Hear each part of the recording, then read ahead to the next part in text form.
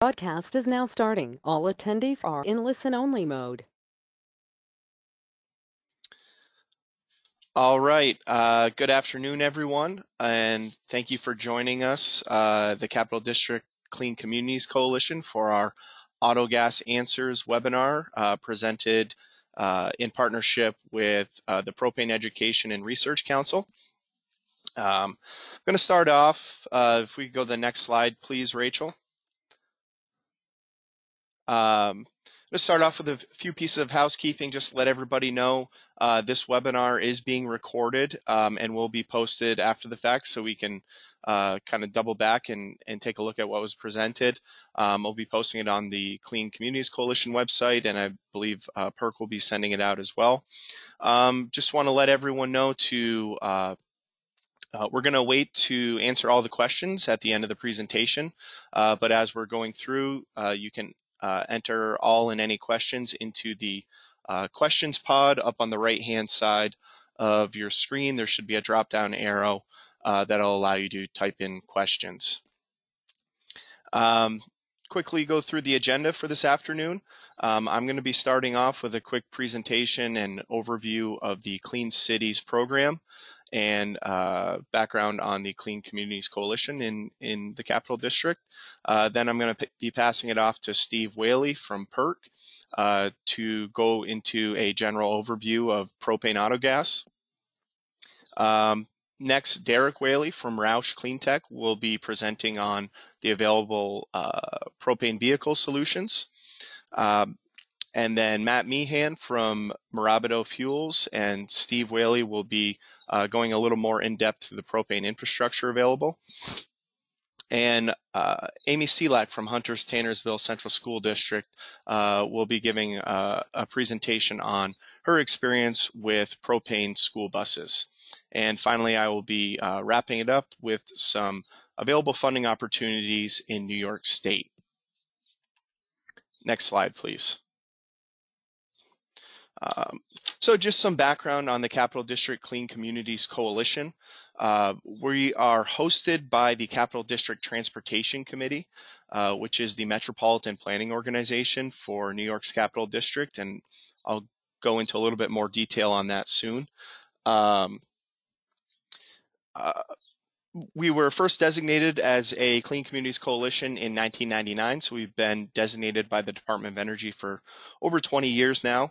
Our operating area is kind of the, we'll call it the greater Capital District. We operate within 12 counties in the surrounding area of the city of Albany, all the way out to Otsego County in the west, down to Greene and Columbia County, and up to Warren and Washington County as well. But the majority of the work that we do is kind of in that more centralized Capital District in Albany, Schenectady, Saratoga, and Rensselaer counties.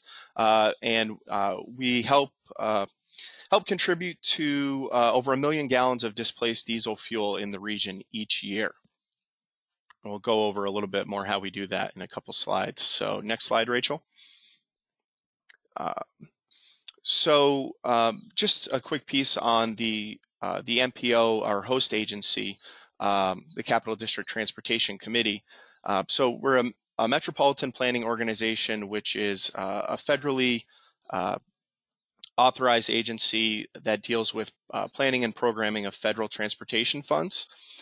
So in all urban areas over 50,000 people, MPOs are federally mandated, and any and all transportation infrastructure that uses federal dollars is programmed through an MPO. So the MPO itself consists of staff of planners and engineers, and we evaluate projects in the region and in turn make recommendations to a committee of municipal planners and engineers and a final board of local municipal officials that ultimately make the decisions on federal transportation funding in the region. It's a unique setup for the coalition because as the MPO, we have a couple primary federal planning documents, and that one of those being the Long Range Transportation Plan, where we lay out kind of priority investment principles for the next 30 years.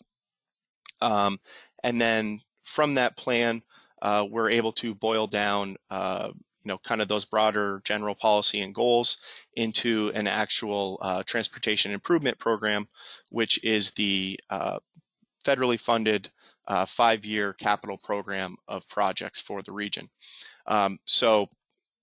And then finally, our planning work program is essentially our budget document, which breaks down staff time and budgets by individual pieces at the MPO. But how that kind of links back to the Clean Communities Coalition is that we're able to better coordinate and kind of insert the priorities of sustainability and alternative and clean fuels into those long-range plans that are then going to be kind of adopted and carried through by our municipal members at the local level. Next slide. So what is Clean Cities? Clean Cities is a U.S. Department of Energy program with the priorities of reducing petroleum consumption across the United States, but really kind of working from a grassroots level and working with local public and private fleets across the country to help reduce petroleum consumption, reduce greenhouse gas emissions, and also reduce our dependence on foreign petroleum products. So not only do we want to focus on the emissions benefits of alternative fuels, but also really that energy security piece in using local products and also having a diverse portfolio of fuels in use across the country as well. Next slide. So how we operate, our Capital District Clean Communities Coalition is really all of our stakeholders are public and private fleets, industry experts who are really kind of committed to adopting an alternative fuel mindset. And so whether that's fleets that have already started the transition to alternative fuels or interested fleets that maybe don't have any alternative fuels in use, but are really interested in learning more about them and how they can then adopt new alternative fuels and clean fuel technologies. And so as being a public Clean Communities Coalition, there are no membership fees. Essentially, stakeholders are able to join the coalition by simply attending a meeting or attending kind of more educational events like this. Our goal is to work with all of our stakeholders to help them adopt new transportation technologies and kind of implement the alternative fuel that works best for their fleet. Our primary role as the coalition is trying to help connect them with, as I mentioned, industry experts, as well as perhaps other local fleets or fleets from across the country that have maybe faced the same challenges as them to help them kind of work through those barriers. Next slide. So as I just mentioned, we do have contacts through the Clean Cities Network across the country. It is a federal program with nearly 100 coalitions nationwide. And, we're able to kind of leverage those resources in this program by tapping on other coordinators throughout the New York State, the Northeast, and across the country. So there are 5 other Clean Communities Coalitions in New York that we kind of coordinate and talk to on a regular basis, and many more throughout the Northeast that we talk to, at least on a monthly basis as well. So when people or stakeholders come to us with questions, even if there isn't maybe an expert or a best practice fleet within the Capital District, it's very easy for us as a coalition to reach out and try to get the best information available to help along that stakeholder from information from across the country. So next slide. As a coalition, we are, the program by design is fuel neutral, fuel and technology neutral. So although we're here to speak about propane and its benefits today, the Clean Communities Coalition does provide education and outreach on a variety of alternative fuels, electric, biodiesel, natural gas, as well as propane. And so we are not fuel specific nor technology specific. So we really want to work with each individual stakeholder or fleet to identify the right fuel for them. And a lot of that depends on their fleet makeup, whether or not they're light duty, medium duty, heavy duty vehicles, maybe potentially the incentives available at any given time. So really, we always just want to point out that we are fuel neutral and want to promote all alternative fuels in any way possible, and really kind of make that fleet specific as far as what the best fit is. Next slide. So in terms of exactly what we do, I've kind of already mentioned this a handful of times. So really, we want to connect our stakeholder fleets with our industry experts, like folks on the call today. We also provide a lot of training and information sessions. In years past, that's a lot of kind of in-person events that we would host at our offices, or potentially tabling events at kind of already local farmers markets or municipal events where we could hand out information on a particular fuel. And a lot of that also would be technical assistance. So if there's a fleet out there that's interested and maybe doesn't know where to start on the transition process to a new fuel, we can help them kind of run through their existing fleet makeup and identify the vehicles out there that might be best to transition to an alternative fuel. In addition to that, all of that, we also do some data collection for the region to keep tabs on the alternative fuel use and greenhouse gas emissions reductions for the Capital District, and publish that annually as well. Next slide. And so this is just to kind of wrap up. These are a few of the kind of specific events that we've done in the past. Again, the past year has been very difficult, as it's been for everyone. So the usual ride and drive events where we like to get fleets kind of in person to check out a new technology that maybe they haven't had a chance to before. All of that, has kind of been put on hold. So we've really focused on virtual events. But in years past, you'll see down at the bottom in 2018, we've worked with municipal emergency management fleets to help kind of go through the benefits of having alternative fuels and emergency management vehicles and kind of the resiliency that provides. 2019, we had a similar workshop to this one today to highlight the benefits of propane autogas, and that was an in-person event. And then last year we had a number of kind of virtual events, but one of those being a virtual workshop where we worked directly with local municipalities to help provide them some guidance on zoning and building codes that could help facilitate the adoption of light-duty electric vehicles in their particular municipality. So as a coalition, we work in kind of a variety of ways, both at the technical level directly with fleets, or at kind of a more regional and educational and outreach level.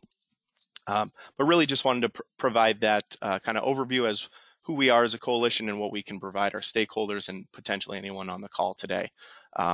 So with that, I'm going to pass it over to Steve to kind of get into the nitty-gritty on what we're here to talk about today, and go over the highlights of propane. Jacob, thank you, and I really appreciate the disposition that the Clean Cities take with all of the above, because there is no one solution that's going to fit all of our transportation needs. We have a sweet spot. Electricity has a sweet spot. Natural gas has a sweet spot. Biodiesel. I mean, even with the coming fuel cell technologies that are a little ways away, but still they're all of the above is what I really appreciate about what you guys are doing, and helping people fit, what fuel is going to actually fit their duty cycles and make sense for them. Not just sense in the dollars and cents, because it does have to be cheaper, but it has to make sustainable environmental sense as well. And it seems like a lifetime ago that I was with you at an in-person event back in 2019 up at your way, and it just seems like, oh my goodness, a lot has happened. It was a different world then. It was, and you were just coming on board as the new director as well. So yep. Congratulations on what you've done this year. And, thank you. In spite of all of the obstacles. But hey, I am Steve Whaley with the Propane Education Research Council. I'm delighted to be here. We're going to go through a rapid fire of a lot of images and slides, mostly to provoke you to think about submitting those questions. Okay, so I do reside in South Carolina, which is considered the South, but I've never been accused of talking slow.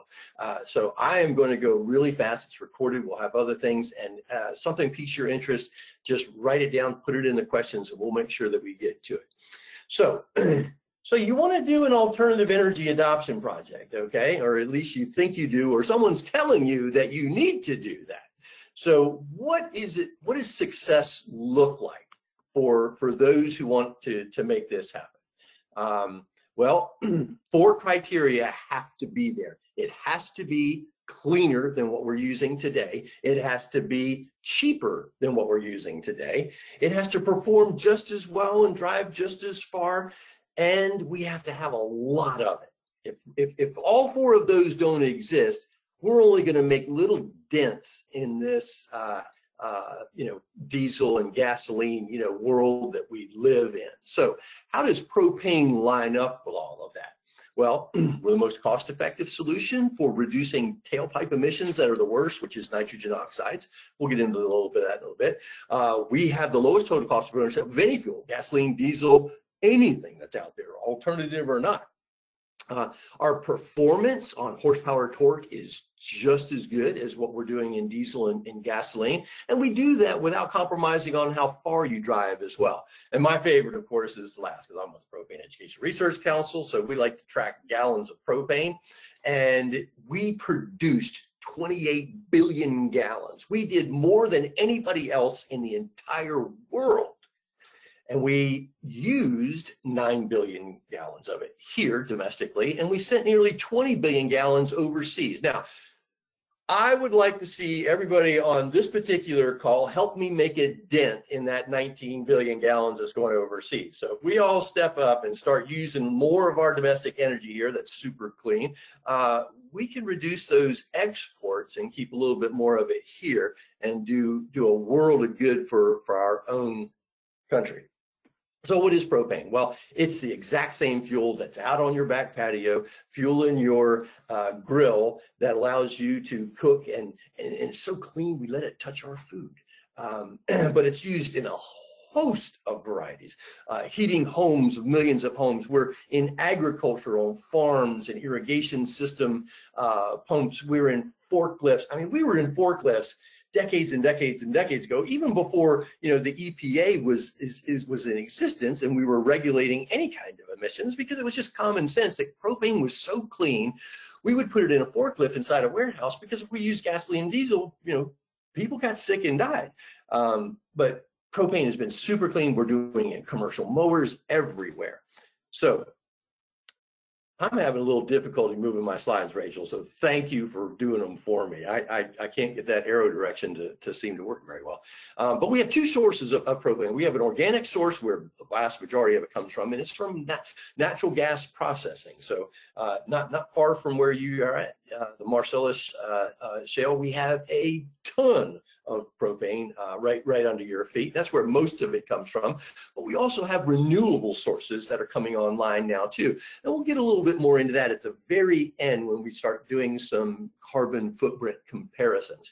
But both of them, behave exactly the same way, the same molecular structure, same performance, and they're non-toxic. It can't contaminate the air. You can't spill it into any soil or water sources. And that's why the EPA doesn't even regulate those tanks that are storing propane, because you don't, like, unlike gasoline and diesel, you can't seep it into the ground. Okay, it just can't happen. You have to help me out, Rachel. There you go. Okay, so why are fleets doing this? Now, I can tell you all of these reasons, but we're going to have other people on this call that are going to help with that, especially my favorite one, Amy. Thank you very much, Amy, for being here. And we always save the best for last, so she's going to go last. But it's cheaper. We have lower emissions. And not many people know, but it's a whole lot quieter. And I'll let Amy talk about drivers now being able to hear what students are saying about them while they're driving down the road. Less maintenance time. Derek's going to cover that pretty well. Corporate image. Let's not discount. Hey, this makes us look good when we're actually saving money and saving the environment. And I'll let Amy talk a little bit more about employee retention and driver morale. So we'll move on to the next one. All right, so everybody has a path to zero. Although none of us have gotten there yet, there's no such thing as a zero emission vehicle, because even the brake pads are emitting particulate matter, as well as tires rolling down the road. But as far as tailpipe emissions, some of us have it right at the tailpipe, some of us have it at the power plant. But there's emissions that going out from all of our vehicles. But every single one of us, of all the energy sources that Jacob's been talking about, are pursuing getting as close to zero as we possibly can. All right, so how has propane's path to zero been? We started off really well with particulate matter. We're a very clean fuel, so we don't have the particulate matter filters that go onto vehicles like diesel for removing that. The NOx emissions is one I am most proud of, because although everybody, diesel, gasoline, propane, CNG, everybody has to have an EPA or CARB certification that says you're clean enough to drive down the road. Even with the best-in-class clean diesel compared to the best-in-class propane, we are 96% cleaner than that clean diesel.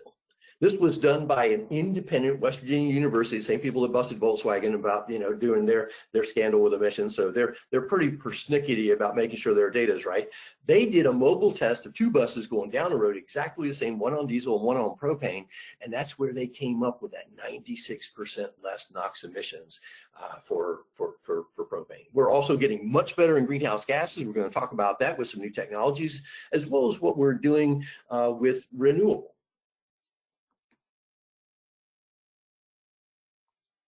So fuel and maintenance costs, we're going to go right to the next slide. The blue line here shows over a longer period of time, we have been consistently less expensive than gasoline and diesel. And in the next slide, gives you somewhat of a geographic breakdown. This is some December numbers. I do need to get these updated just a bit. But it gives you an idea of what kind of pricing it is compared to gasoline and diesel. All right.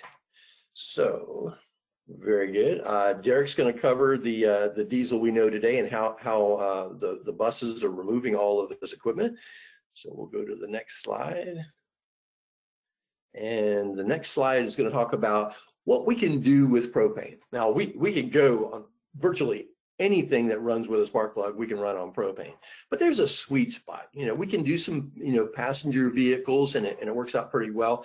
But mostly we've been doing that class 3 through 7 range, and school buses fall into that class 7 range. And so let's go to the next slide, and we'll see exactly how these things are being made. We have quite a few different solution providers. We have Roush with us on the phone today, but there's quite a few others out there that are providing vehicles that operate on propane. And like I said, Roush is one of them, and they have their lineup here. Derek's going to cover that. So we'll go right to the next one, and we'll announce these. We'll go through these quickly. The Freightliner is another one where we can do class 6 and 7 vehicles. And we can also do Greencraft out of California. They're one of 3 now that offer 0.02 ultra low NOx, along with PSI and Roush.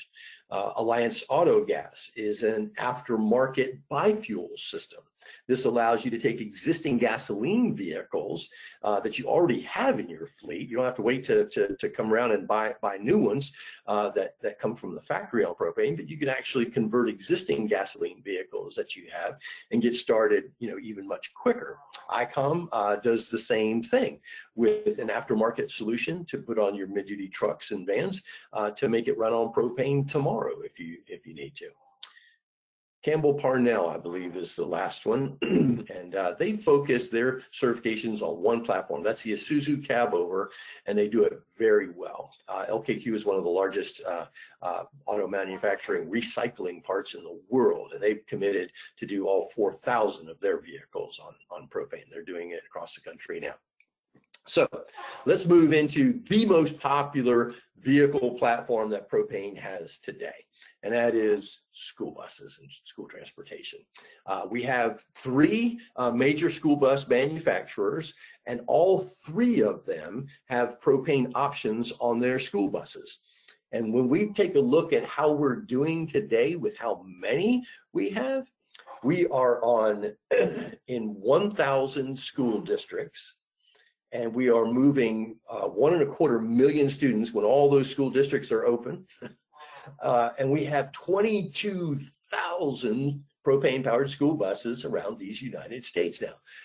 It is the fastest growing alternative energy that there is out there. And we can compare this to some reasons why. One of those reasons is a cost factor. If we take, and I'll pick on Bluebird here because they offer all four solutions.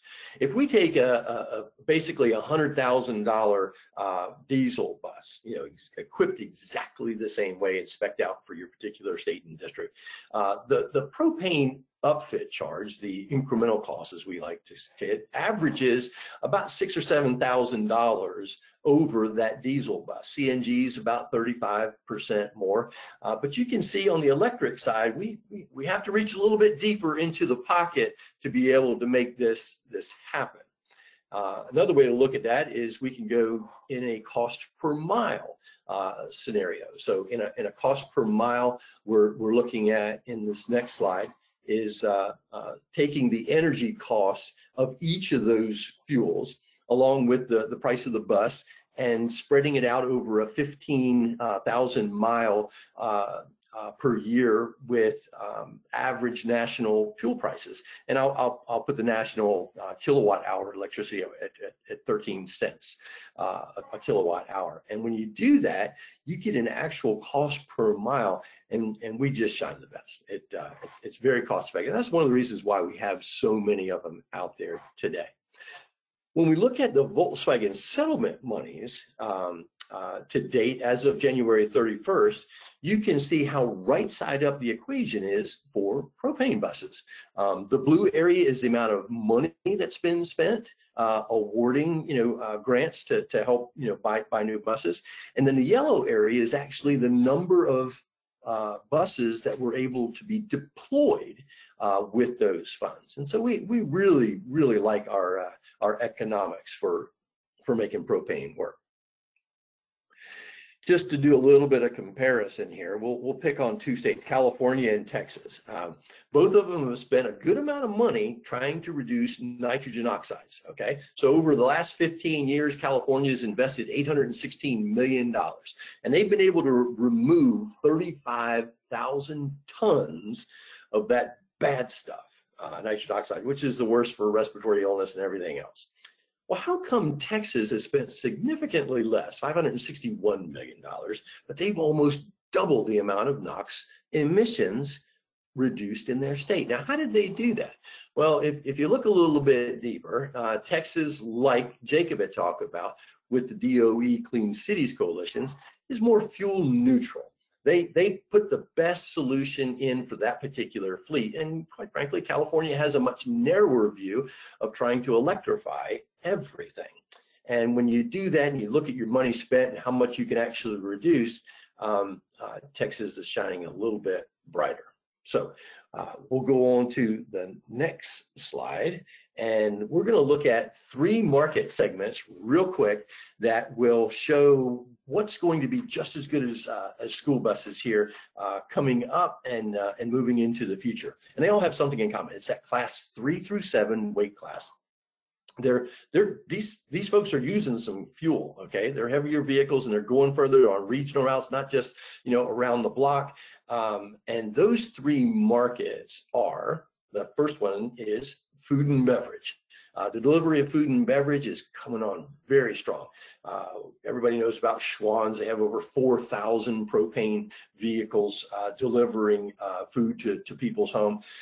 Nestle Waters has now over 1,000 of their trucks delivering water all around. And that's just been in the last 5 years since they've adopted that.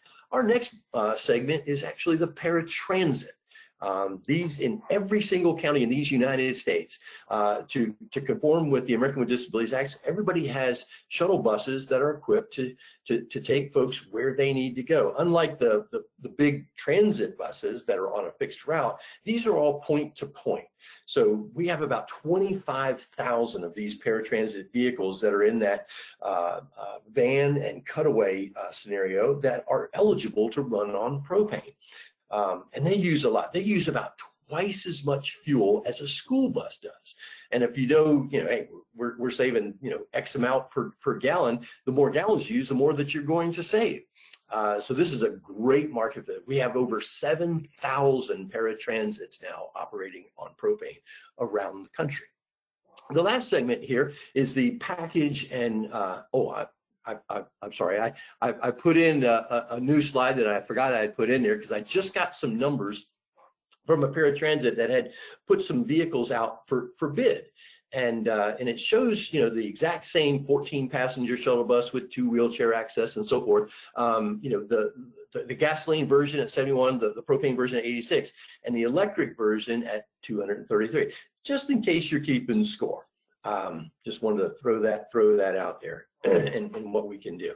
The last one is a parcel package. Now, my favorite of all these, everybody knows UPS and FedEx and DHL and all their adoption of propane. But my favorite new one is actually the independent contractors that move mail for the United States Postal Service. Of the 92,000 routes that the Postal Service has, 70,000 of those routes are done by independent contractors who own their own trucks, buy their own fuel, and have to get from one distribution center for the post office to another hub to another hub. They have about 10,000 class 6 and 7 box trucks like you see in the picture here. And these folks are doing great. They're going through 1,000 gallons of fuel a month. And when they get locked in at a great rate for propane on a 3-year contract, even when diesel goes up like it has for the last 17 weeks in a row now, they are locked in at the same price to be able to manage their operational cost over 3 years. It's a really good application there. So with that, I think that's the last one, Rachel. If you can go on to the next one. Oh, sorry, forgive me. We're not stopping there. We are moving ahead. We are developing new engines, and our last partnership has actually been with Cummins in taking their 6.7 liter block and doing a purpose-built propane engine from the ground up. The stats on this, as you can see in the next slide, are really good. My favorite one is the compression ratios, that we're able to get back up to 12-to-1 compression ratios. And with that, we're able to produce a tremendous amount of power. On this next torque curve, we can see the black line at the very top of this torque curve shows where diesel is. And you can see how much better it is than gasoline and some of the other propane engines we have. But look at the green line on top of that black line. That green line, we are 375 horsepower and 880 foot-pounds of torque. We're better than diesel is operating on propane. So we're super excited about this, and the projections for commercialization now are coming up in Q3 of 2024 is the release date of this. So we're super excited about getting more of these in the heavier class 7. And because of those combustion efficiencies and additional brake thermal matching of diesel, we're able to reduce CO2 at the tailpipe emissions substantially here. So that's what we've been doing with technology. What have we been doing with the actual fuel? Our future is in renewable propane. As I mentioned before, the vast majority of it comes from natural gas processing. But now, as we're doing more renewable jet fuels, renewable diesels, all of this, we have another byproduct, and that is renewable propane. Super low carbon intensity, comes from very inexpensive feedstock, the fats and oils and so forth that we're doing. We have a lot of it. My favorite part is the low energy conversion. Now, what this means is in some building of renewables, you put in, 10x energy to get 1x amount of energy out of it. And since we're a byproduct of something else already being made, we're repurposing and reusing it. So it has, virtually no energy conversion cost to make this happen. And it's very competitively priced. So with that, we'll go to the next slide that shows our two sources. Renewable diesel, REG down in Louisiana is the biggest one that's out there right now, but a lot more are coming online. They're producing about 5 million gallons a year. The other source is when we do a blend. Dimethyl ethyl is being created now from cow manure. And in Southern California, Oberon's doing this probably more than anybody right now. And they take 20% of this fuel, which has a negative 278 carbon intensity, and we blend it with 20% of DME and 80% regular propane, and we get a carbon intensity of 11. It is super, super clean. And so what we can do with that in the next slide is do a greenhouse gas life cycle analysis. Okay, so it's easy to beat up on diesel these days, but we're all being measured to what is in an electric vehicle, because the perception is an electric vehicle has no emissions, and I think we've kind of covered a little bit of that. But let's look at greenhouse gas. And we're going to do a comparison to EV, because that seems to be the closest standard. So what is EV? We have an electric grid that has lots of sources of energy going into it. You can see the states here that are the darker red. That's the coal being put onto the grid, power plants, the natural gas over here. The next slide is actually going to show more of the renewable side of what's going into the grid. We have a few states that are doing nuclear. My home state of South Carolina has over 50% of its electric grid on nuclear, so it has a very low carbon footprint. Hydro of the Pacific Northwest is real popular. We have solar, of course, in California and Nevada, and wind coming up through the middle states. But when we combine all of those things together, we have a carbon intensity, our measuring stick, if you will, with propane at an average nationwide, it's 79. That carbon intensity is what we use to calculate the amount of CO2 that's going to be in the process that we apply it to. The grid electricity on the national scale, and you can see every state is just a little bit different, but on the national average for grid electricity is 165. So with that, when we start using renewable propane, let's measure the amount of CO2 one electric truck and one propane truck would operate in. This next slide will give you just a little bit more background on how we get to that megajoules of carbon intensity from the electric grid. We have the extraction of the sources that go into the generation power plants, the transmission lines, and then the amount that actually CO2 that's generated in charging batteries for making that happen. So let's go to the map, and we're going to do a comparison of renewable propane being compared to the electric grid.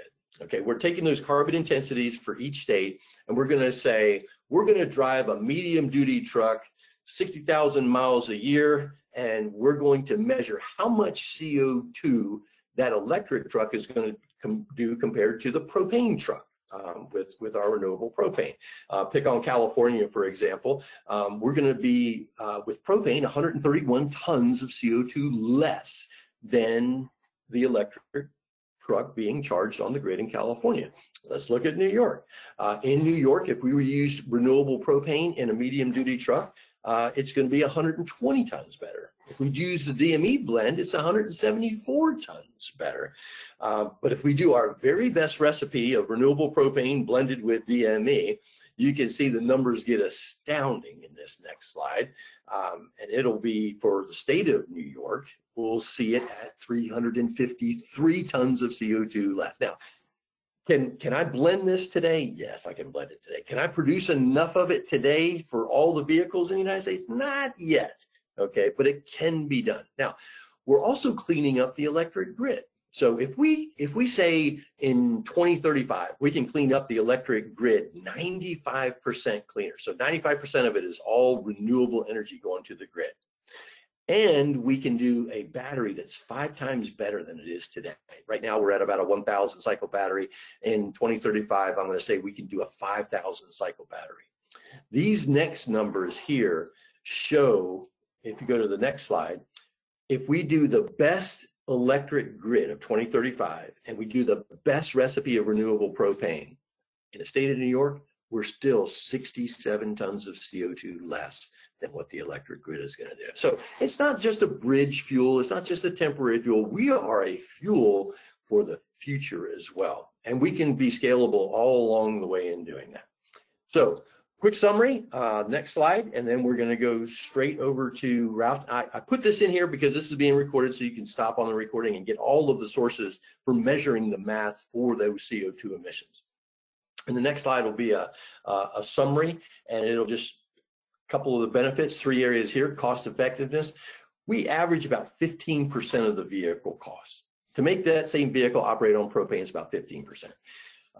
We have no range issues. We can go 300, even in some school buses, 400 miles without having to be diminished by turning on the air conditioner or heat. And you've seen the emission numbers that I've been able to present. The one thing I didn't do was NOx emissions, and I haven't done this for all 50 states, but in California, they asked me to do this. So the NOx emissions for the electric vehicle driving 1 mile is 0.83 grams per mile. And that same regular old propane is 0.44 grams per mile. So even on the NOx emissions, we're measuring up quite well. So Jacob, thank you. We'll go on to the next presenter, and I'll let you introduce whoever it is from Roush that we have today. Yeah, thanks, Steve. That was great. And yep, so next up we have Derek Whaley from Roush Clean Tech Fuels to go a little bit more in depth on what type of vehicles are out there today.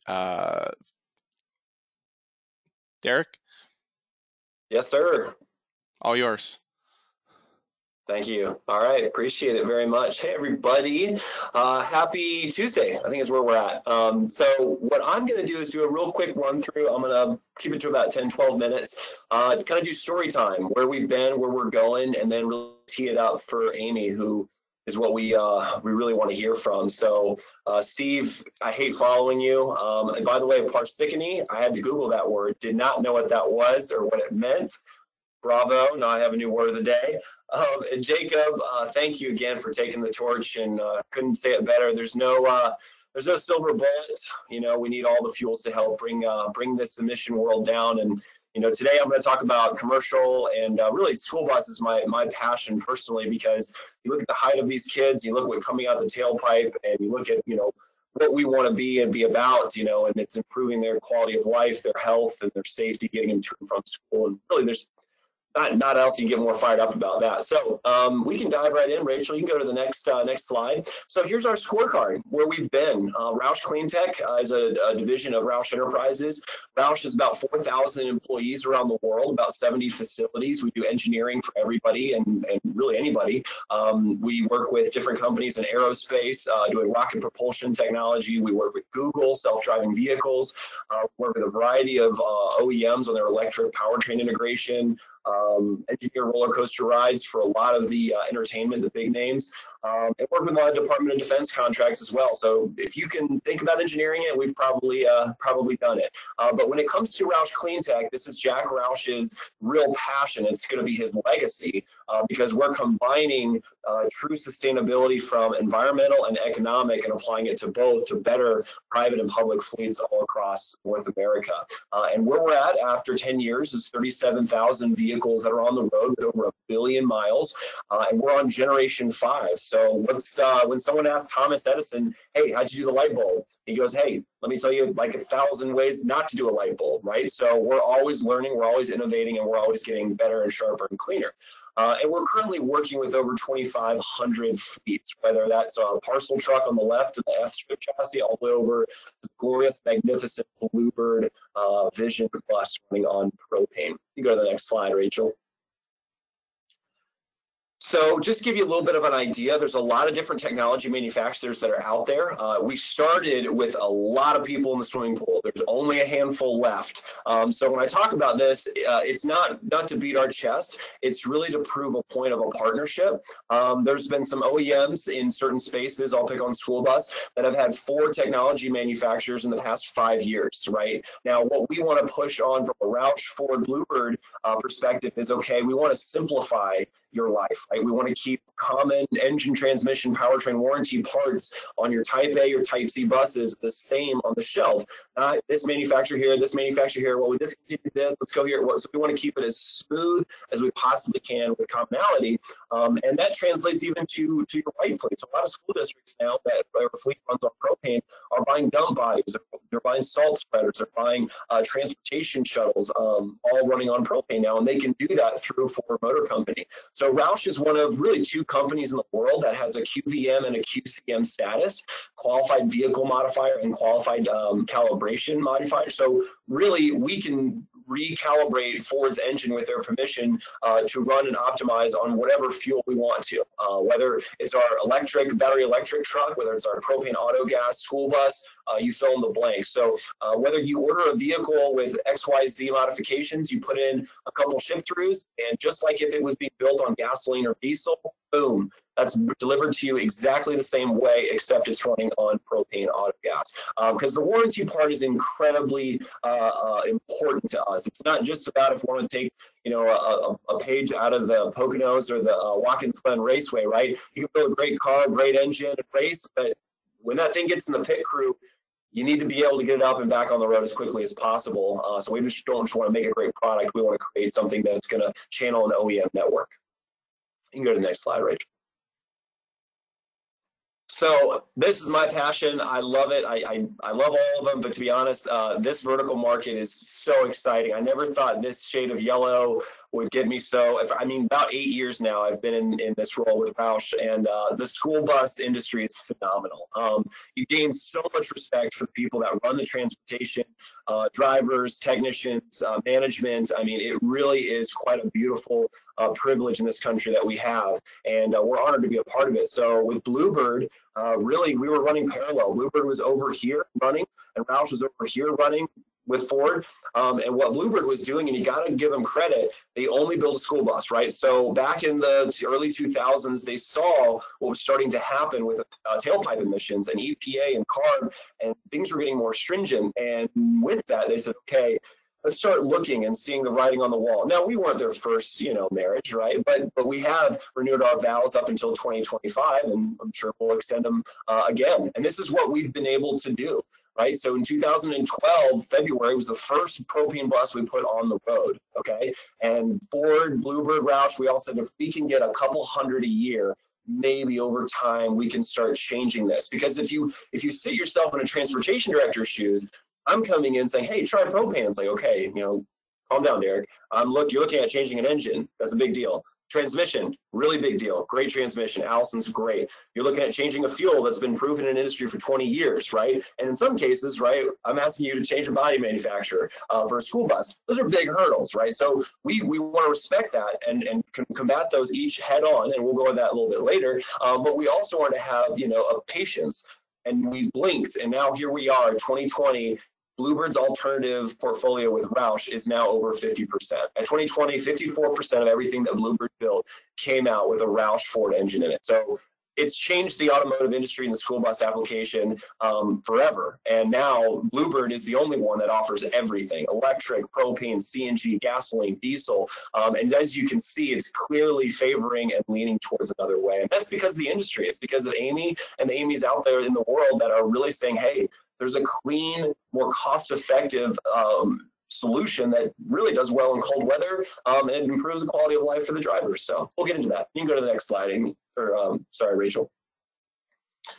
So here is a popular one that we do for the board meetings. I personally like it. I think it kind of condenses and shows everything from diesel, gas, propane, CNG, and electric, and really where propane fits in that sweet spot. We believe at Roush, because we work with all alternative fuels, hydrogen fuel cells is one of our most progressive ones that we're getting some real exciting projects going on with that. But we think that in the medium duty space, that class, 4 through 7, especially the school bus, propane is just such a beautiful application, from a cost budgeting to ease of adoption to infrastructure to range. I mean, you can see all the points on the side, and it's proven time and time again, whether that's in Florida or it's in Alaska Denali National Park, it's doing well. You can go to the next slide. Here we are. This is one of my favorite slides because we never thought we'd get here so fast, and here we are. And as you can see, most of these birds, and this is individual deployment of, it could be 1 bus or it could be 500 buses in some cases. All the different deployments, really, if you look at the majority, are all in cold weather climates. And that's a huge myth that we're gonna, put Amy on the spot and see how do these birds fly in cold weather, compared to other, technologies and different fuels that are out there. And we do quite well. So it's exciting now to be able to present the education and then say, hey, where are you? Let's talk to some of your peers, because we guarantee you they're running them. You can go to the next slide, Rachel. Here is the beautiful Bluebird Vision. On the propane side, we have 300 miles or a standard tank and over 400 miles on the extended range tank that are currently. And then with the new engine, we're actually excited to see some improved fuel economy and seeing what that data comes back with too. So we're only going to get a little bit more efficient. You can go to the next slide.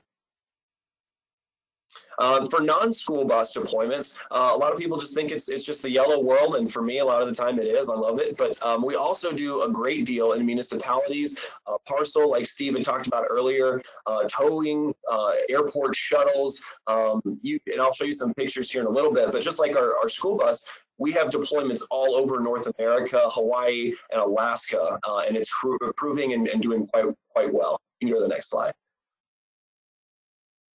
Just give an example, and Rachel, we'll bounce through these pretty quick. Paratransit after school bus is probably the most adopting. DART, actually in Delaware, after this year, all 300 of their paratransit E450 shuttle buses will be on propane. So they'll be the first paratransit actually in the country that'll be 100% alternative fuel. And they're saving well over $1 million a year just in fuel, not even counting the maintenance costs on top of that. Same with San Diego as well. A lot of people think California is only for an EV, but we can assure you that it's not. We think that EV does great in some areas, but really in the range areas of a medium duty application, school bus and paratransit are still leading the way by far. You can go to the next slide. We also have this from the Microbird standpoint. We don't want to leave out Microbird. So through New York Bus Sales, who is our dealer in the upstate New York, and they've actually successfully done more individual deployments, I think, than any other dealer in the country when it comes to alternative fuel deployments within Bluebird. So always pushing the edge, educating, and having demos and resources for school districts to make the right decision for their fleet. This nice thing is if you see that Microbird propane in the top right corner, that has the exact same engine powertrain that the Type C bus has. So you talk about, your tech, mechanic, and parts serviceability. How great is it to have the exact same powertrain by a little company called Ford Motor Company that everyone knows, right? On the shelf to be able to keep things timely and available and on the road. You can go to the next slide. Like Steve said, the parcel service and USPS is really ramping up now. For the first time, they put it in literature. The USPS is saying, hey, we want you to go green, EV, propane, CNG, let's do it. So it's nice to see, these starting to run around more and more all over the country and reducing a lot of emissions. And you can blast through these next 4 slides pretty quick. Nestle, LA Airport has scissor lifts for catering companies, tree companies, Acadia National Park, Ameripride Trolley Services, Laguna Beach runs a lot of these. And really, like I said, new engine and Gen 5. We're not slowing down. We're going to keep on going because every time we come out with a new generation, it's better starting, it's better emissions. And you can go through this, Rachel, next slide. improved torque and improved horsepower while reducing emissions. Ford has really expanded what they're going to be doing with this new engine, leaner, meaner, and cleaner. They're putting it from the F250 all the way up to the F750. So Ford is actually going to be putting this engine in, as you can see, in more vehicle applications than even its predecessor was. And little shock, because we're competitive at Roush. We're doing 600 engines. Actually, Ford will be able to do 1,000 engines a day. 1,000 engines a day. Now that we're past this COVID year, when it comes to a building application, nobody else can touch that in the alternative, fuel space when it comes to really anybody, but school buses in particular. As you can see here, we're about 70% cleaner if you combine everything. Same with Steve. I'm passionate about NOx, because once you start looking into what comes out and what NOx emissions does to human lung health, especially for small children and their development, it's pretty catastrophic consequences. So limiting that and getting it to as close to zero as we possibly can is huge. But if you combine everything else, we're about 70%. And here, this is what's starting to come out in Europe, but especially the first one of its kind came out of Georgia State University, where they actually have evidence where they can tie improved academic performance and really behavioral importance, which one kind of goes hand in hand, when they're riding a low NOx engine. You can go to the next slide. All right, cost and complexity. I'm going to breeze through these pretty quick too. This is really where it comes important. Like I said earlier, commonality is huge. So on the engine with Roush and Ford, fluid, spark plugs, parts, software, it's just as if Ford did it themselves. The only thing you got to do is every 50,000 miles change a fuel filter. All right. On top of that, we're limiting the preventative maintenance. So 8 quarts of oil versus 17 to 30 on diesel. That adds up, especially for large fleets. You can go to the next slide, Rachel. About $200 savings on the preventative maintenance when you combine it, but the next slide actually shows an even wider gap, okay, where we can factor in all of the different after treatment that's on diesels that we know today, charged air coolers, turbos, different NOx sensors, hose requirements. I mean, all of these, if it comes off or fails, that's a part, even under warranty, that's a bust down. And a bust down is not really something that we can afford with ever constricting budgets, especially after the year we had. You can go to the next slide, Rachel. When you look at it, the cost associated, this really stood out to me when I did all the numbers, over $21,000. And this is today. This is not including the 2024 or 2027 EPA and CARB federal standards that they're actually going to be getting stricter and tighter. We actually meet 2027 today, and we don't have to add any of this on top of it. Now, if you look on a Ford side, you can go to the next 2 slides. I think it'll do a little snapshot of, yeah, we won't find these on a Ford Bluebird. But the next slide shows 21,000 versus 3,000, right? Much better. And then you go over to actual engine cost replacements, and we win there. The V8 actually is looking at being even more cost effective than even the V10 was, because it's going to be produced at a higher volume of scale. So you look at replacing a Cummins, you look at replacing a PSI, you're looking at replacing a Ford. We win hands down. And lead time, we had one district get an engine back up on the road in 10 days at $5,000 because they did a short block and did all this stuff themselves. So pretty incredible that we can do that at such a low cost. Like I said, the future's coming. 2027, they're going to move that decimal point over, and that's going to mean a lot of unfortunate things for diesel. You can go to the next slide. Real world savings you can skip over, because we're going to talk to Amy about the experience of propane. We do offer this, so New York Bus Sales has access to this. We love the consultative approach. Let's sit down, let's look at your fleet, let's run your specific numbers and do a conservative analysis, just the fuel, fluid, and filters, right? Let's not factor in the 21,000 I just talked about. Let's just look at what we're doing. So best case scenario for everything, where does propane stand out? And we haven't come up negative yet, so we've been doing quite well. Next slide. Here we are. This is it. Simple, robust, no compromise, economical, safe by composition and by design, wells to wheel, pretty clean. Thank you guys very much, and we look forward to questions. Thanks, Derek. That was great. And it's great you pointed on all the cost efficiencies and the performance efficiencies, and also we'll talk about at the end. On top of all that, there are additional state incentives to kind of help offset that incremental cost even more so. So a lot of options out there on the vehicle side of things. I also wanted to kind of remind everyone that don't be shy on asking questions. Feel free to add them into the questions pod whenever you'd like throughout the presentation, so that way we can kind of get to them all at the end.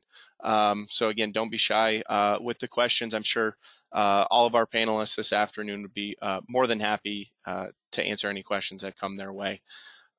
So next, we wanted to move on. We're going to pass it back over to Steve, and Matt Meehan from Mirabido Fuels will also be presenting on infrastructure side solutions.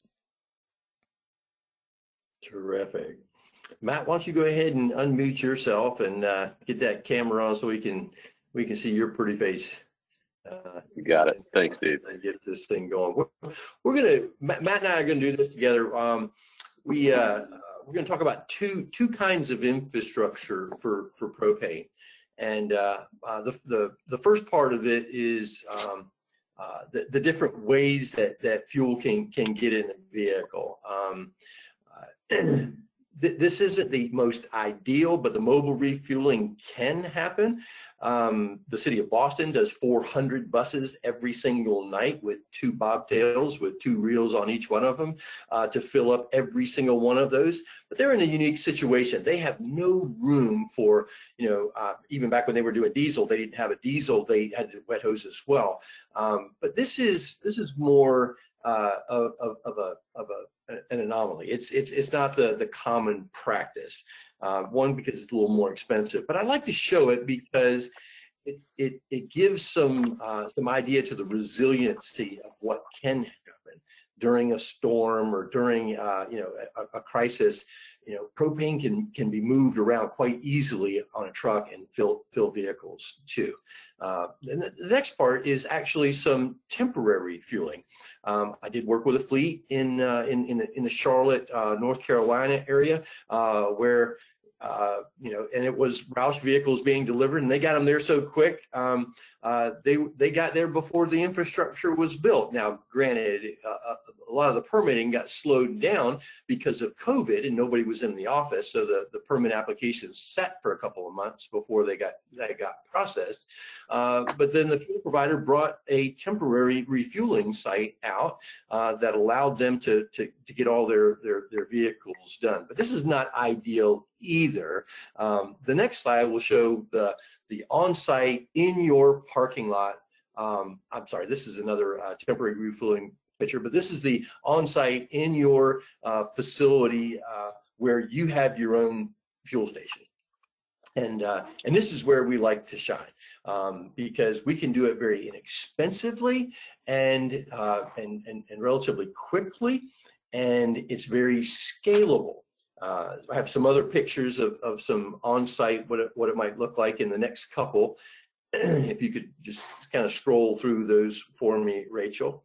And you can see that, you can have a 1,000 tank, you can have a 2 1,000s. In the next slide, you could actually put 2 2,000s end to end with dispensers, so you can have 2 buses filling up at the same time. It's very flexible and very scalable. The same dispensers that are pumping 10 gallons a minute, 24 hours a day, you could just put additional tanks in behind it to keep the volumes up, depending on how fast you grow your fleet. We can even get into some very large ones that when you're doing 400, 500, 600 buses, like some of the school districts down in Texas are doing, you can see the tanks in these next pictures are 18 and 30,000 gallon tanks, and still you have some relatively low costs for doing this. And Matt and other propane retailers love to work out arrangements for that. Now, if you're not in the position where you have to go outside of your fueling infrastructure, like you're seeing in some of these pictures here, you can actually go online and see the DOE station locator. And I use this all the time on my phone. The image on the left of this next slide is actually going to show pin dots where you actually can find propane, on your phone app, or you can do the web application and do beginning to end. Before I show that though, we should probably talk a little bit about the cost on this, and I'll back up one slide, Rachel. I know I'm taking you everywhere here, but just to give you an idea, that first little single, from 1 to 50 vehicle equipment needed for dispensing propane is about $40,000 when you're doing the fuel management, portion of it there as well. And if you wanted to do, 10 CNG with some time fill overnight, you're going to spend a couple $100,000 and up to $250,000 for the same 10 buses or 10 shuttles with EV fast charging. The best part about propane is that same infrastructure can be used, even when you go up to doing hundreds of vehicles at a time. But that DOE station locator is always great to have on a driver's phone in this next slide, where you can just put in propane and then it'll give you all of the dots. This happens to be, one I was doing in Chicago, and then you can go right there and you can get all the information on it. But all those purple dots add up to about 3,500 different public fueling stations. And my favorite today is actually the one Matt built in Binghamton. So Matt, why did you build this one? Tell us the story behind this one. Yeah, sure thing, Steve. I appreciate that, and a lot of very helpful and useful resources that are available. So what happened? I think this was back in 2018. Binghamton University, local SUNY school, in the southern tier of New York State, is looking to clean up their fleet. Their fleet that they're looking to clean up is they call it OCCT. That's the off-campus college transportation. This is transportation for Binghamton University students that is going to take them from campus to various points, off-campus student housing, downtown lecture halls that they've gotten. They've kind of outgrown their facility, which a lot of colleges tend to do, that they occupy currently, the traditional footprint, and they've started to expand and branch out to different areas of the local community. So in order to get students from A to B, they had developed this program quite a few years back, but they're now recently in the hopes of cleaning it up a little bit and using a cleaner burning fuel with less maintenance costs, and they landed on propane. So originally, their idea was, and I think it was your first example that you had shown, Steve, with regard to on-site fueling, spray filling, we'll call it. Those in the propane industry would be really familiar with, where they would want us to come on site and to dispense fuel right into the buses directly. Not the ideal situation by any means. We want to minimize the number of product transfers, just because the more product transfers you have, the more chances for something to go awry, right? But so we, in collaboration with the university, talked about what about a refueling facility.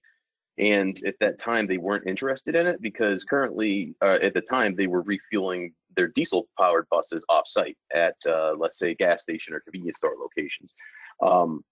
The company that I work for, Propane Energy, we operate over 110 convenience stores as well. I primarily reside on the energy side of the business with fuel distribution. The convenience store group, they've got a lot of real estate out there. They've got a lot of good-sized parking lots, a lot of places that you can maneuver buses into that are coming into to currently fuel up with traditional fuels such as diesel fuel and gasoline. So we had put a plan together for a site that's very close to the university, within the majority of their routes that they run, at one of our convenience stores. Existing location had plenty of real estate, space, out to the side of the building where you could install a larger tank. I believe it's a 6,500 gallon tank and a Autogas dispenser, the one that we're looking at here on the left-hand side, that can be used by not just the university and their bus fleet, but also by the public. This dispenser in particular will take any type of credit card that is, any major credit card to take, and also our proprietary fuel card, which that's what the folks at Binghamton University use to fuel their buses. So we entered into I believe it was a longer term agreement to build this infrastructure.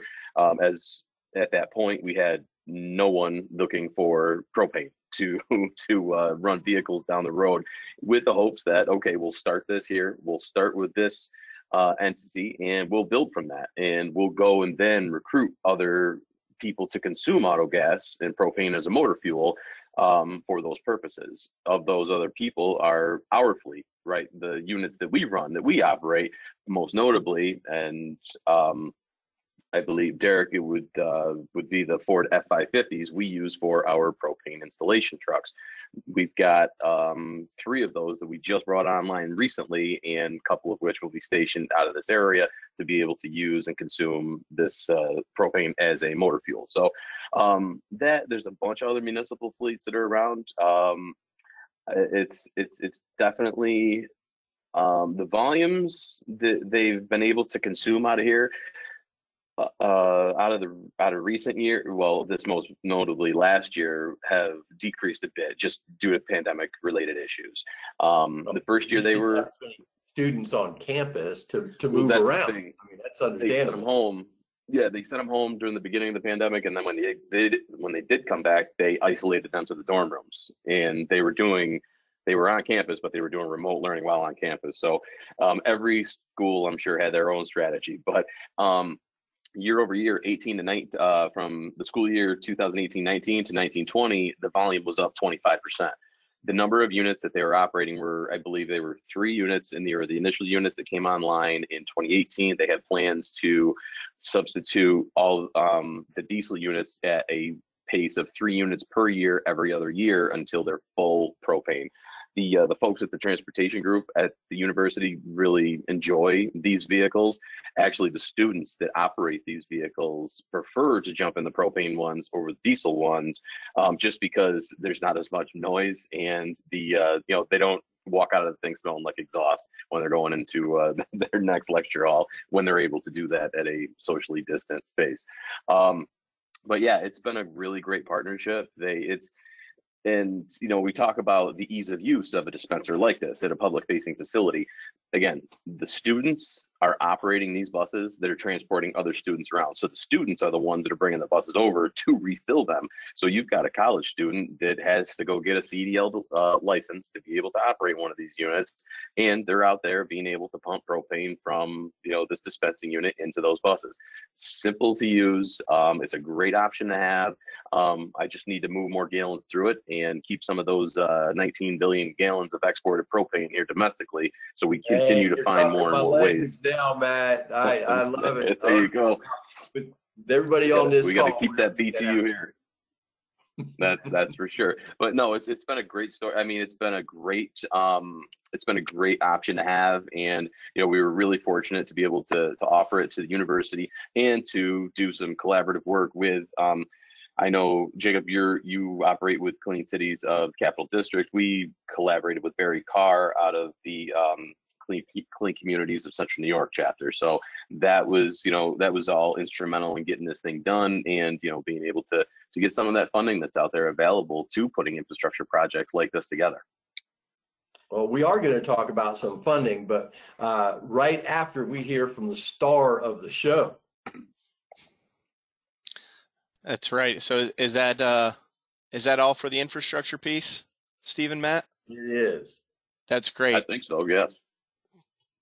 That's great. I think it's good that you guys really showed kind of the flexibility and the amount of different options that a fleet really has when it comes to the propane infrastructure, right? And it kind of seems like there's a solution for every kind of scenario, and you can kind of start off maybe with the spray fueling that you mentioned, and then slowly work into kind of a more permanent solution like we see here at Binghamton. So that's great. Thanks, Matt, and thanks again, Steve. Now we're going to pass it over to Amy Selak with Hunter Tannersville Central School District, and we're going to kind of hear the real boots on the ground story from Amy as the transportation manager for their school bus fleet. So, Amy, take it away. I think you might be on mute, Amy.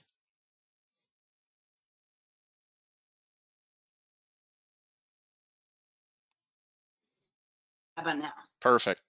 Loud and clear. Okay, good. Thank you. A little bit of history on how I got started. I started as a bus driver. So I drove a bus for about 10 years, and then I got the opportunity to move into the supervisor's position. And I had a very close relationship with my students, and as I was getting ready to transition into being a supervisor, I would ask them, what do you want to see different? And, it went from a range of, we want, shorter bus rides to we want a warmer bus to we want to not smell the bus before it gets there. So before I had started, I had actually gone around and purposely and interviewed the senior class to what they could remember about their transportation and what they wanted to see improving. And I get much the same responses. So when I started, I hit the ground running. My first presentation to the Board of Education that had just hired me was, I have a great idea. And I wasn't as received well as I wanted to be at the time because of all the same fallacies about changing an engine and changing a transmission and changing the way we fuel. The Board of Education went, no, you can't do that. You just started. So I went to my dealership and I asked for information and I asked for help, and New York Bus Sales and Bluebird came with everything. And my next presentation was cost effectiveness and how we can make the transition to propane easily, and there would be no hold up to it. I'm having some technically difficulties right this instant. Are you still with me? We can still hear you, Amy. Yep. I don't know. I think my phone went off and it blocked out my screen. So I'm just going to keep talking. So I actually began supervising my friends, which wasn't so easy, but I got them on board. And our first propane bus arrived in 2016. Yes, 2014. I lied. And everybody was very hesitant. As a driver, anything new is concerning, and how are we going to fuel it, and how am I going to stop myself from blowing up? I don't know why they thought that, but they did. So we had all kinds of training on how to fuel it. And by the end of the first year, I had heard things like, wow, that's really easy. Gosh, I didn't know it was going to be so easy. We train every driver for 3 hours before they can drive a propane, so that they have all of the different facets of the changes between diesel and propane, and even between diesel, propane, and gas, because we have all three vehicles on our fleet. I live in a rural district that is 165 square miles. I have 13 bus drivers, 9 bus runs, the longest one being 247 miles. The 247-mile bus run is being used with a propane, and that driver loves it. When you are driving such a long distance, your students are usually having a lovely conversation in the back. And when you're driving a diesel, especially when you're going up a hill, you can't hear anything that those students are until there's a fight, until somebody stands up and tells you, so-and-so is touching me, or whatever the problem is.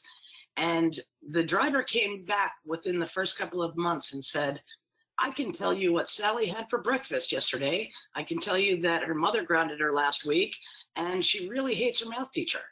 And she sat in the second to last seat of a 40-foot vehicle. So that was good to hear. I would say that my drivers have 100% acclimated to the propane program. I have 6 out of 10 full-size vehicles in propane. I would love to have them all in propane. I find that now the chief complaint is in the middle of February, when it's negative 10 degrees, the driver is saying, the heat comes on so fast and it's just so hot. How can I turn it down? Which is definitely not what you hear from a driver that's driving a diesel bus in negative 10 weather. I remember when I was going up through school, we had our school was set down below with the driveway above. So from our school windows, you couldn't really see the buses, but you could see this cloud of smoke. So I think that our school district, we can now pull up right next to the building if we had to, which we don't. We're about 10 feet away. And if I had to keep the buses running due to negative 10 degrees, there is a feeling of safety and that we're not intoxicating the whole school. I would say that the staff is 100% on. And as a matter of fact, I have 2 more buses arriving in September, and it is now March of the previous years. I don't even think the budget has gone through, and I know the vote hasn't gone through. My school district is very supportive of our buses, so the drivers are convinced that they're going to have it. And I've already gotten 3 requests. Oh, the new bus is coming, and it's a propane. My new bus is going, so I thought maybe I would get the new one. So it's kind of funny to see. We're going to continue with propane, and I believe that I'm going to keep pushing to get at least 90% of the fleet covered. Not sure if there's any questions.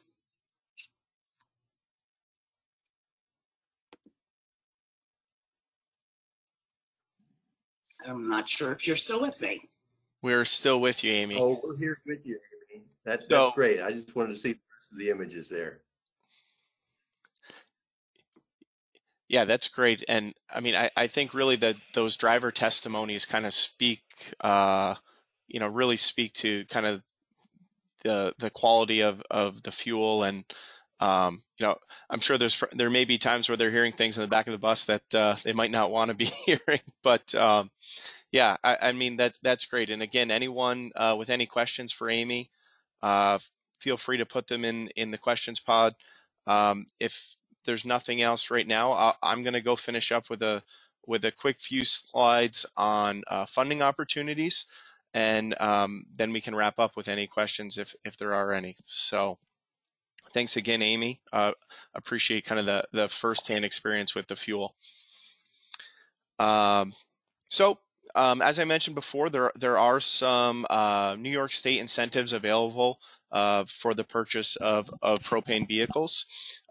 That program being the New York State Truck Voucher Incentive Program, and that's managed by NYSERDA, New York State Department of Transportation, and the Department of Environmental Conservation.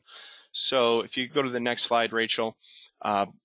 So the TVIP, as we call it for short, is really kind of funded through a combination of funding pots, and one of those is the Federal Congestion Mitigation and Air Quality Improvement Program, or CMAQ, and then the other funding pot is the Volkswagen settlement money that I'm sure many of us have heard about in the past. So in particular for the propane vehicles, class 4 through 8 propane school buses and trucks, those vehicle types are both funded through the Volkswagen settlement portion of the money. So although the voucher program is kind of branded as one program, depending on the vehicle class and the vehicle type, that money may be coming from a different source, and that may affect the eligibility requirements. But as for propane, those are both coming from the Volkswagen settlement money piece. So here is kind of just a quick summary of what the proposed incentives are for propane. And so for both trucks and school buses, it's up to 90% of the incremental cost compared to the diesel equivalent. And for trucks, up to $60,000 for a class 8 propane truck. And on the school bus side of things, throughout the class scale, funding of a $10,000 cap is limited. So 90% of the incremental cost up to $10,000. And as Steve had shown in the past, that $10,000 would cover the average kind of difference between a propane and diesel bus based on what's out there today. Next slide, Rachel. So as with any state and federal kind of incentive programs, there's a number of requirements and eligibility conditions. So for the TVIP, it's open for all commercial, non-profit, and public and private sector fleets. However, if federal vehicle fleets are not eligible, so there is one exception to that. Vehicles that are purchased through the truck voucher program must be operated and registered within New York State boundaries for at least 5 years after purchase. So really kind of limits that to fleets that are domiciled in New York State. And one of the big requirements that we see here is that to take advantage of the voucher program, a existing diesel vehicle with diesel engine model year 1992 to 2009 must be retired and scrapped for every new propane vehicle purchased. And on top of that, to ensure that it is actual existing fleet vehicles that are on the road for propane or for trucks, the vehicle that is scrapped must have had at least 5,000 miles traveled the previous 2 years. And for buses, the requirement is that the bus that is scrapped must have at least 2,500 miles traveled annually over the previous 2 years. So that kind of makes sure that the vehicle that is scrapped must be on the road, an existing fleet vehicle, not necessarily something that might have been sitting in the yard for a couple years. So there are kind of a number of additional funding requirements and caveats to the funding that are all outlined on NYSERDA's website, but these kind of 3 points are the main ones that should be kind of noted up front. Next slide, please, Rachel. As of now, the NYSERDA has periodically publishes a list of eligible vehicles and eligible contractors to be purchased from. And as of now, there are about 18 different propane models that are on the existing eligible vehicle list. And that includes the Bluebird Vision 3011 and 3303 school buses, as well as a variety of different Roush Clean Tech options as well. So, although that these are the propane vehicles that are on the eligible vehicle list today, if there are other vehicles out there that a particular fleet is interested in, NYSERDA can work directly with the dealership to then get them certified as an eligible contractor and get the particular vehicle in question certified as an eligible vehicle as well. But there may be more steps involved in that process. So I guess just wanted to point out that, the list of vehicles that they do publish is not set in stone. It can be added to. So that's all I have on the funding side of things. But again, want to encourage everyone to open up with any questions on any of the presentations if you have any. And so I'm kind of filtering through the question pod right now, and I don't see anything. I've got a question. There was one question, Jacob, that came in that I addressed in a written response. It was about the companies that make autogas dispensers, and I have about 6 that are UL certified, and they also have to do weights and measures. I mean, so they're all good to go, and I'd be happy to share those. So I've got my email address that I posted in the answer. So anybody who has need of that, I'd be glad to go ahead and send it to them. But I think everybody did a great job, a very thorough job of presenting their information. And I just want to thank you again, Jacob, for having me, and for everyone else. Oh, look at that. We have contact information for everybody. Thanks, Steve. And I had a few closing remarks too. I wanted to, again, thank all of our presenters for all the great information. I've certainly even learned a lot on the call today. So I'm always happy to say that. And always good to walk away from these with knowing more than you started with. I also wanted to point out, I posted a couple kind of useful links in the chat pod. So as everyone might be leaving here today, I encourage you to kind of take a look at these. The first one is a virtual fleet visit that the Clean Communities Coalition did with some of our local stakeholders, Mulhern Gas Company and Precision Autogas, who's an autogas biofuel upfitter in the region. So we went and took a look at their facility and some of their vehicles that they're using, and did kind of a quick 5-minute video on the benefits of the fuel and the technology. So I encourage everyone to take a look at that. I also have posted a link directly to NYSERDA's website for a little bit more information on the truck voucher program. But I also encourage anyone on the call, if that's of interest to you, to reach out directly to me, and we can maybe talk through your particular fleet and vehicles, and then also, kind of put you in contact with someone directly at NYSERDA that would kind of be able to help you walk through that process a little more.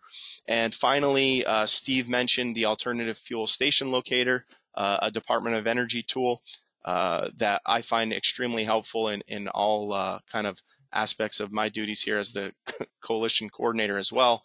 And I think that is a very useful tool for anybody interested in alternative fuels. It's very comprehensive. You can pull out data sets into Excel format and manipulate them later. So definitely take a look at that if you're interested more in the public infrastructure side of things as well. So that's all I have for closing remarks. I think we're just over the 2:30 timeline. So again, thank you everyone for being here, and keep an eye out for a follow-up email with the webinar recording and presentations and all of our additional resources. So thanks again, everyone. And thank you, Perk, for being a part of this.